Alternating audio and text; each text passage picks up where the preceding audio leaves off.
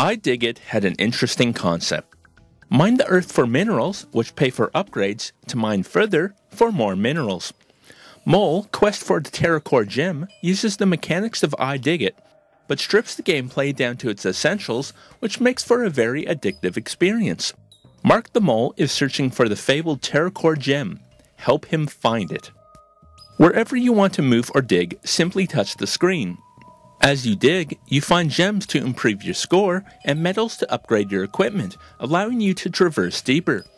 Each new section of Earth changes the game up a little, so things never get boring on your way down. Visually, the game is rather simple, with the characters themselves being quite amateurish. The gems and metals are all easily recognized, so the visuals don't get in the way of the gameplay, thankfully. The sound and music are adequate and work well while mining the depths. The main game mode is all there is, but there are medals to earn. Mole is one of those games you can pick up and play for a couple minutes or sink hours into. A must for those who love the idea of spending time searching for buried treasure. This has been Dave with AppSpy.com.